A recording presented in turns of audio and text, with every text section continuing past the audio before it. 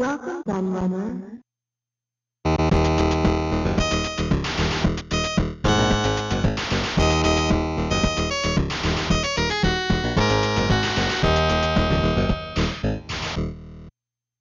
The VIC-20 certainly wasn't Commodore's first computer. They were already riding high on the PET and known for producing a wide range of calculators too. But it was the one that repositioned the company as a producer of micros for the home. The PET was very much aimed at the business market. It had no colour, no sound, and only had text-based graphics. But the VIC-20 was bursting with colour, could produce arcade-like sounds and music, and was also affordable too. It arrived at a time when the home computer market was just starting to explode, with companies like Apple, Atari, Texas Instruments, Sinclair and Tandy Radio Shack entering the arena with their own unique options. Despite this tough competition, Commodore quickly became one of the key players in this ever-growing sector, thanks to its competitive pricing, eye-catching advertising and widespread retail presence. The VIC-20 was very much a sign of things to come for Jack Trammell's company. Despite being a huge success and an integral part of Commodore's history, the VIC-20 isn't a computer you hear talked about that much these days. Although the recent release of a modern version in the form of the VIC-20 from Retro Games Limited has helped with that somewhat. So I thought this computer would make an ideal candidate for one of my amazing facts videos, and you, my wonderful viewers, very much agreed when it won my recent poll by a landslide. As many of you know, I always try to give my audience what they want, and so, without further ado, I present 10 amazing Commodore VIC-20 facts.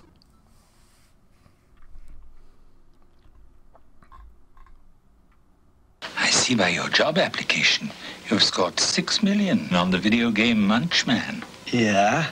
And I see you shot down 2 billion aliens from the planet Mongo. Yeah. You are good at computer games. So what do you know about computers? If you're going to spend your time playing video games, why not play them on something that can also teach you about computing? Get a Commodore VIC-20. It's tough to grow up in a computer age without learning about computers.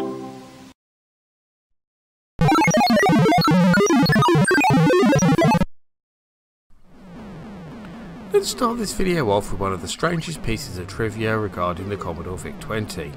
The fact it was released in Japan first. Now the obvious thing that stands out about this fact is that Commodore, as we all know, were an American company headquartered in Westchester, Pennsylvania, but they had by this time spread their wing pretty wide, with regional HQs in England, Germany and Japan, and it's the latter of those that's important. After several engineers quit Commodore and their subsidiary MOS Technology, more on that later, the final engineering for the VIC-20 prototype was handed over to a team in the land of the rising sun. A group of engineers, led by Yash Terakura, finished off the design in 1980, and the computer was released as the VIC-1001 at the end of that same year. It's unknown how this choice of name came about, but it's thought that it was chosen on from the PET 2001, Commodore's previous home computer that took its name from the cult classic movie 2001: A Space Odyssey. The name was changed for the Western release a year after, but again the exact reason is unclear. The 20 in the computer's name was widely assumed to refer to the combined size of the system ROMs.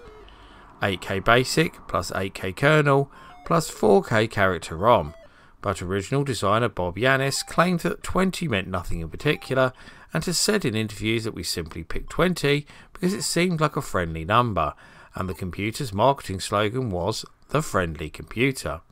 I felt it balanced things out a bit since Vic sounded like the name of a truck driver.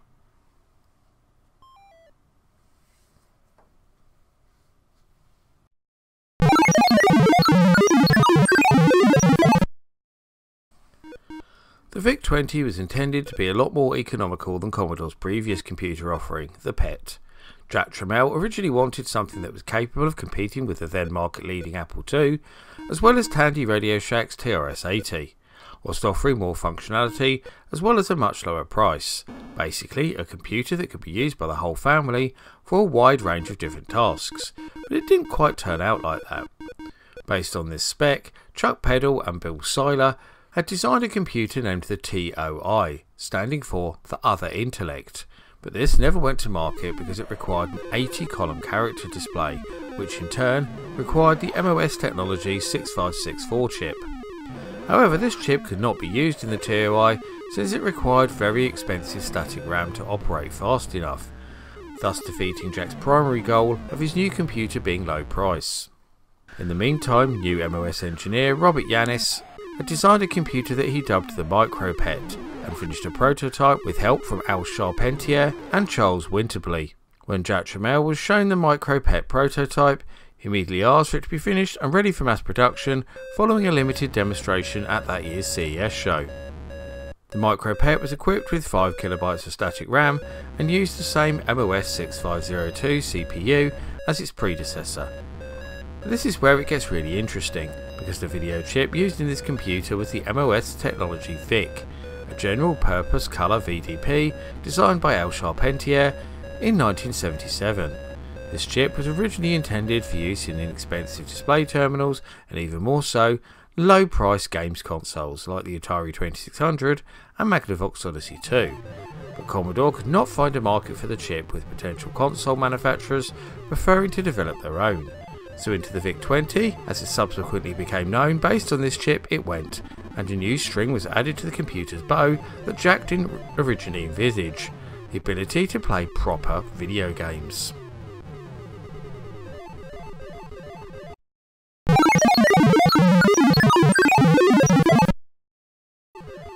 Whilst Commodore's previous computer, the PET, was only sold through authorised dealers, which mostly consisted of specialised computing stores, the VIC-20 was designed to be primarily sold at retail and aimed at families rather than computing enthusiasts and business users.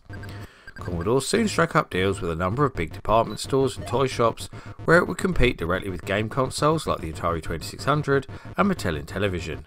In fact, it was the first computer to be sold in famous US retail chain K-Mart. To help facilitate this, Commodore took out a series of advertisements featuring iconic Hollywood actor William Shatner as his spokesperson. The man who most famously took up the role of Captain Kirk in Star Trek used these adverts to ask his audience questions like why buy just a video game, and describing it as the wonder computer of the 1980s. I'm guessing Commodore couldn't quite stretch to paying him to appear in TV ads though, as media personality Henry Morgan, best known as a panellist on the TV game show I've Got a Secret, became the commentator in a series of successful commercials. This not only added star appeal to Commodore's product, but also helped them get noticed by the exact audience they were trying to appeal to. Very clever marketing indeed, as not only did Shatner have widespread appeal from his TV and film outings, but was also widely worshipped by geeks like me, who already had a passion for home computing.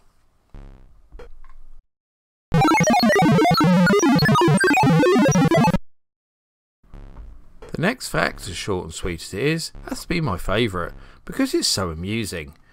When it was launched in Germany, the VIC-20 had to be renamed the VC-20 instead. This is because the pronunciation of Vic in German sounds like the expletive Fick, which, as you might have guessed, is the same as the F word we have in English.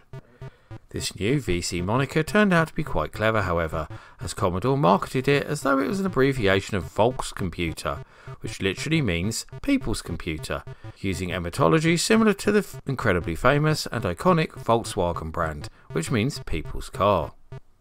Commodore might have been the first computer company to face this problem when marketing their products abroad, but they certainly weren't the last, as in the year 2000, Sega struck deals with football clubs all around the world to market the Sega brand and the Dreamcast via shirt sponsorship. This was all fine until it came to signing a deal with Sampdoria in Italy's Serie A, who soon pointed out that the phrase Mezza Sega meant something akin to pipsqueak, meaning someone who is insignificant and unimportant, and was quite a cutting insult in the Italian language, so Sega wisely avoided the name of the company and just went with Dreamcast on the shirts instead.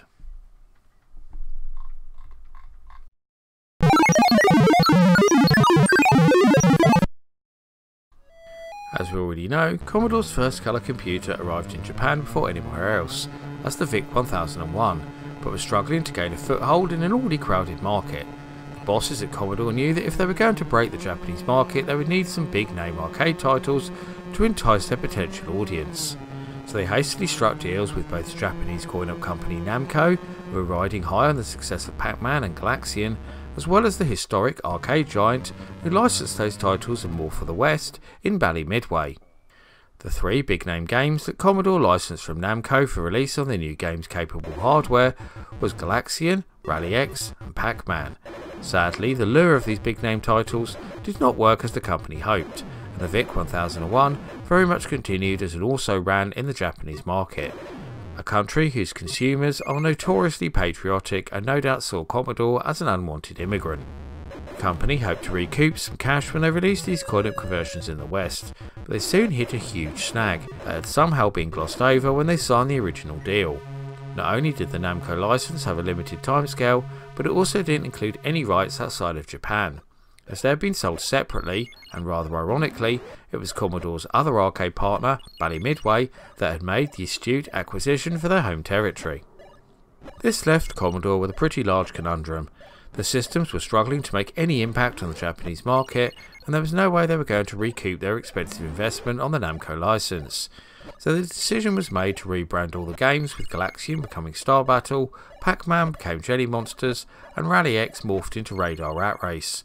Even with the lack of name appeal, these titles went on to become some of the VIC's most beloved and well-remembered games.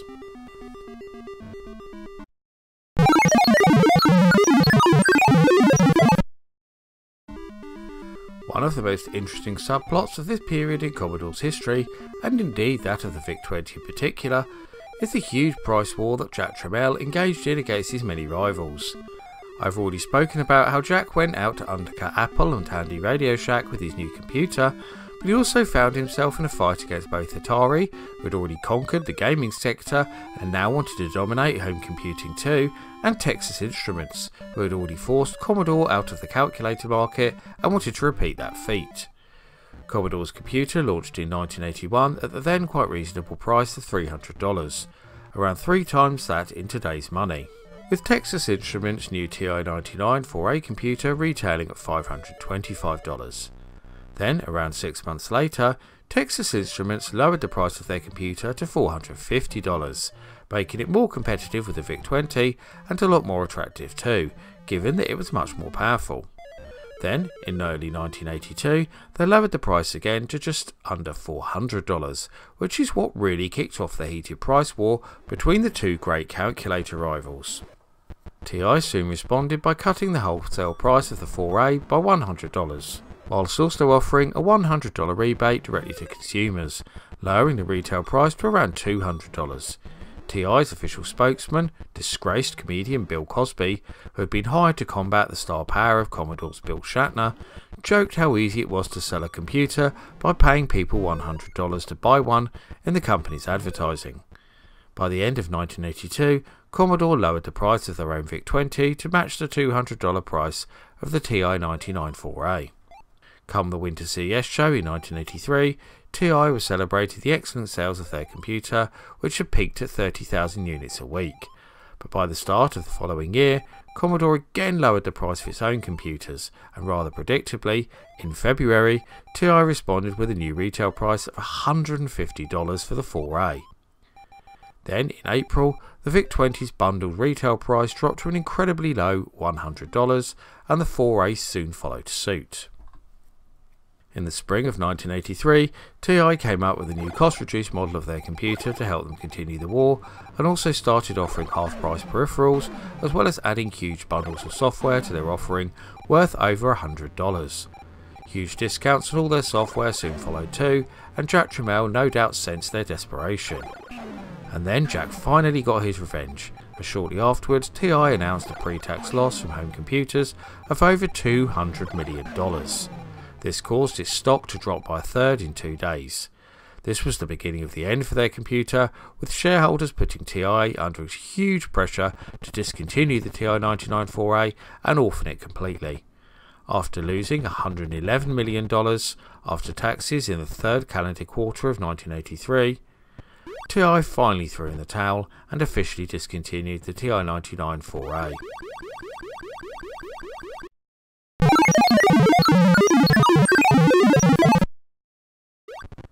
In In April 1980, at a meeting of general managers at the British headquarters, Jack Tramiel declared he wanted a low-cost colour computer when most of the general managers were arguing against it, preferring Chuck Peddle's more sophisticated TOI design, which I mentioned earlier. Jack himself is quoted as saying, "The Japanese are coming, so we must become the Japanese." This was declared in reference to the ongoing threats of new low-cost systems from Japan. This was also in keeping with Tramiel's philosophy of building computers for the masses, not the classes. The new concept was supported at the meeting by Michael Tomczyk, the new hired marketing strategist and assistant to Jack himself, general manager of Commodore Japan, Tony Tokai, and Kit Spencer, who was the UK's top marketing executive. Legendary MOS engineer Chuck Peddle disagreed with this decision and subsequently left the company, along with a number of other engineers.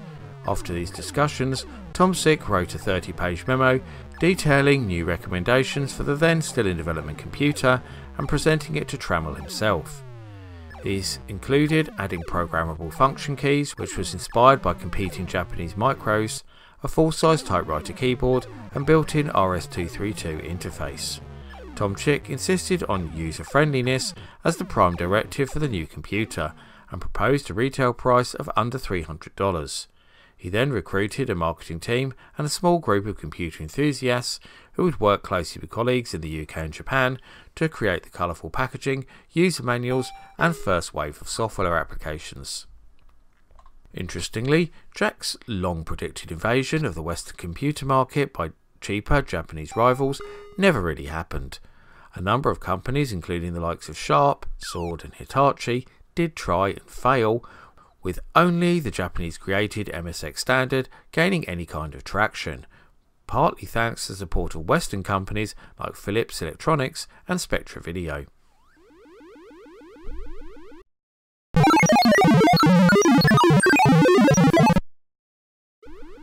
The VIC-20 certainly didn't face many criticisms by either the press or consumers of the age, but one area where it did come in for stick was the poor built-in BASIC that it offered.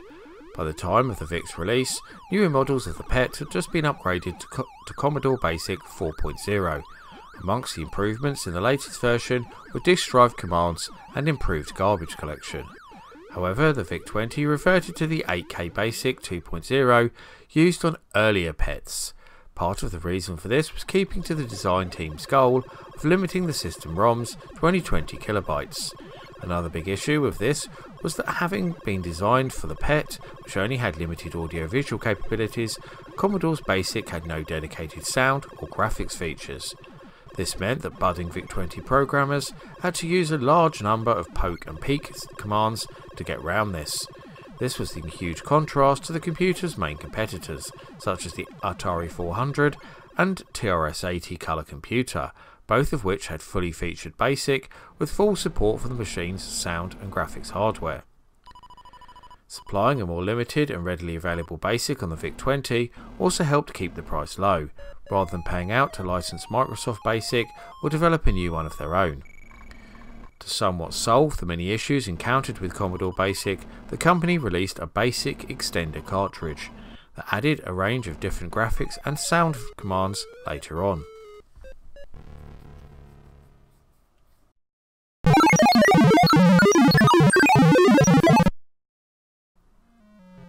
At the time of the VIC-20's design, Commodore had a glut of 512-byte SRAM chips left over from the early PET models and calculators, so Jack Tramiel, at his thrifty best, decided these should be used in the new computer. It was decided that the total RAM would be 5K, so 10 of them were needed on the board. This chip count was dramatically reduced on revised models, however. The amount of memory in the VIC was very small even for 1980 standards, which did mean it came in for some criticism from the press, but the Commodore engineers had taken a leaf out of Atari's book to help fix this problem, and future-proof the new computer somewhat in the process. Like the Atari 400 and 800, the VIC-20's RAM was expandable through the cartridge port. RAM cartridges were available in several sizes: 3K with or without an included Super Basic Extension ROM, 8K, 16K, 32K and even 64K. The latter of two were only available from third-party vendors, however. This did cause another headache though, as the internal memory map is dramatically reorganised with the addition of each cartridge, leading to a situation where some programs only work if the right amount of memory is present. To help fix this, the 32K and 64K cartridges had switches and software setups allowing the RAM to be enabled in user selectable memory blocks.